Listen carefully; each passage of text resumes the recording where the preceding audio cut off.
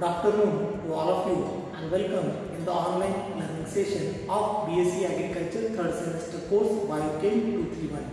In previous lecture, we learned how we can use the knowledge of biochemistry in the formulation of balanced diet, and in today's session, we will try to understand the role of biochemistry in the search of non-conventional source of protein food or alternative sources of protein.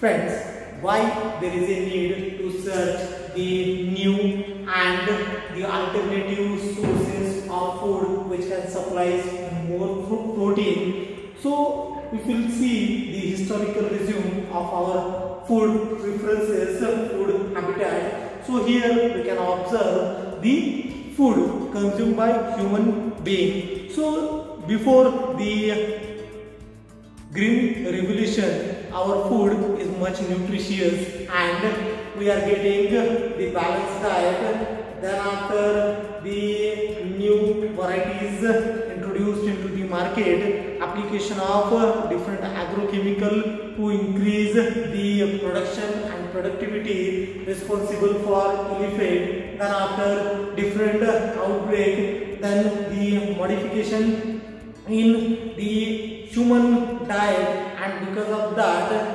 our food consumption or the buffer production of food is also there, but the most of the people throughout the globe are suffering from the malnutrition, starvation, undernutrition problem. And most importantly, here people are also suffering from the non-terminal diseases like the obesity, then high blood pressure, heart diseases and lungs diseases. So these diseases are actually related to our food habitat. The sugar level in the young generation is also increasing. So that sugar in the blood also increasing and creating danger in front of young people. So why there is a need to search the elements of different food products, and in the advertisement of different recipes we are frequently hearing that so and so food product supplying more protein. Some particular powders, so people, those who are health conscious, the people, the young generation who are the gym conscious or they are bit cautious or the affinity towards the health, or they are much familiar to their health or much careful about their health, those who are spending more time in the gym. So most of the trainers and most of the experts are suggesting the protein rich food, consumption of protein rich food. The athletes, the sports person, they are also preferring the food which supplies less fat and more protein. So here, why there is a need of protein or essentiality of protein is a bit common regarding the common people. We are also familiar about the importance and essentiality of protein in our diet, because the protein is one of the most integral part of most of the enzymes, hormones, amino acids and other type of secretions, and the different physiological and metabolic activities are also regulated by the protein. The enzymes are also linked with protein, as well as the genetic makeup. Also, protein is also part and parcel of our genetic heredity or information. So hence there is a enormous importance of protein in our diet. But today's food is full of rich of fat, rich of carbohydrate, but the devoid of protein, and because of that the people are suffering from different problems. And to fulfill this, or to, though we are consuming the balanced diet or we are consuming the optimum diet, but then also there is a hidden hunger in our body because of protein. The people are suffering from stress-like condition, people are suffering from the fatigue, people are suffering from the other types of weaknesses caused because of the deficiency of protein, and hence this particular aspect acquainted the attraction of scientists and other food people, those who are working in food sector, and the dietetics and the nutritionalists, and thereafter the people are moving towards the search of the non-conventional sources of protein food. So here the non-conventional sources of protein food are listed in front of you. Few examples or few components of non-conventional sources of protein food I enlisted in front of you. So these are already highlighted in front of you on blackboard.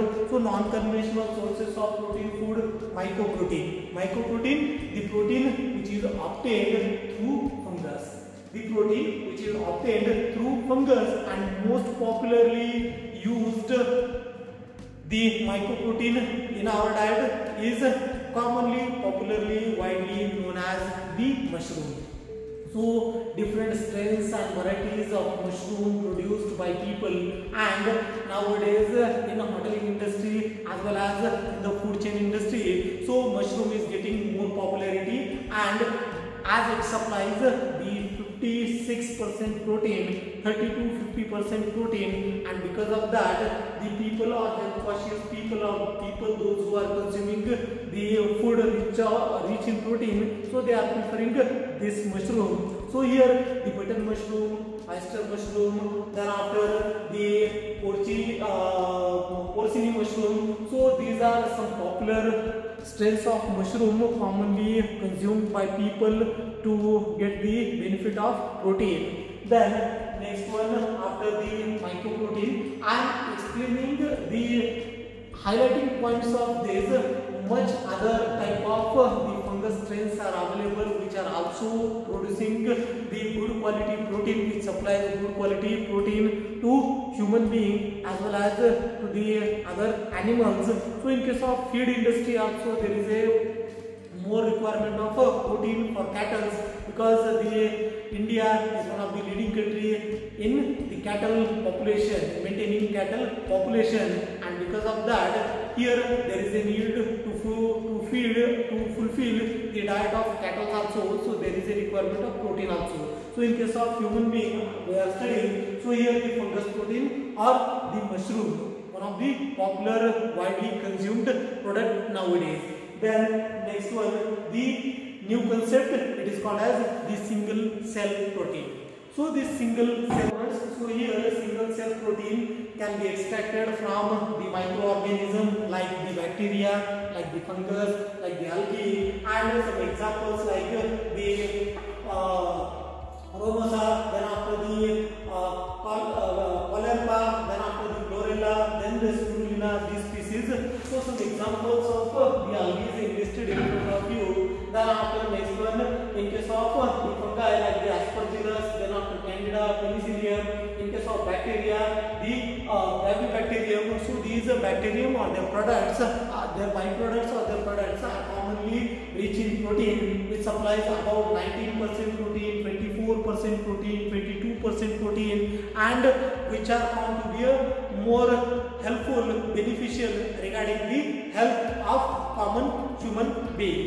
So these are some particular concept or components of the single cell protein. Thereafter, we are also consuming, people are also consuming some non-conventional components like the yeast powder is also commonly used.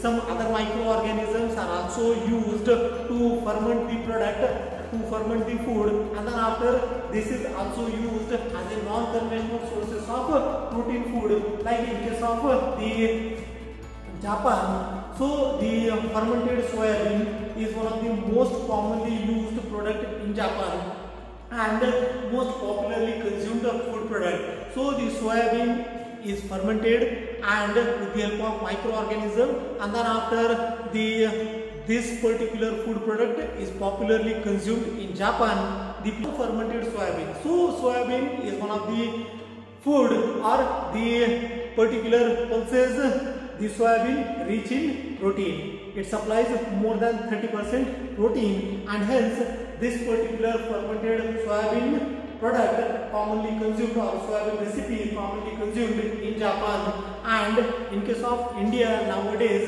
the people are also adding the flour after the single cell protein. Next one is the leaf protein extract. So here the leaf protein concentrate, LPC, so leaf protein extract. So the leaf of the Acarantha, thereafter Sesbina, Solanum. So these are supplying good quality protein, and also the responsible for supply of 20 essential amino acids required, or commonly called as magic 20 to the body, because these are responsible for synthesis of most of the protein in our body. Some people are suffering from the the less absorption or digestion of protein into the body. So for that also the leaf protein extract or leaf protein concentrate are found to be one of the most beneficial product. So like here some examples are I put in front of you. The here Acarantha saccharina supplies 19% protein, more than 19%. Sesbina supplies about 15.4% protein. Then after the Solanum species, so these leaf protein concentrate supplies about 24% protein. Then next part is the insect. Nowadays, because of the outbreak of COVID-19 corona, and then after through social media and through different type of the media, we are aware about, or we are familiar about the food type or different animals, insects consumed by the people of native of our neighborhood country. So in that country, people habituated to consume different type of insect, different type of the other types of animals like snail, sludge. These animals and insects are also used for source of protein. So many insect species found rich in protein, and such type of insect are used by the human being for consumption purpose. So some examples I explained to the PowerPoint presentation or on the slide images which are put in front of you. So the insect which are commonly used as a source of protein or consumed as a source of protein. So from here actually we acquainted about the consumption of insect as a source. Remember, the one of the most popular serial on the adventure series on Discovery Channel, that is Man vs Wild, and the host of this Man vs Wild, the Bear Grylls. So this Bear Grylls made the consumption of animals, consumption of insect for the survival, and then after the consumption of such type of insect paste as a source of protein is become popular after this. Thank you for watching this video, and if you are get benefited with this video, kindly and like this video and subscribe my YouTube channel Atul Bondwe on YouTube. You can follow me on WhatsApp, you can follow on Instagram as a Atul Bondwe, and you can also follow me on Facebook.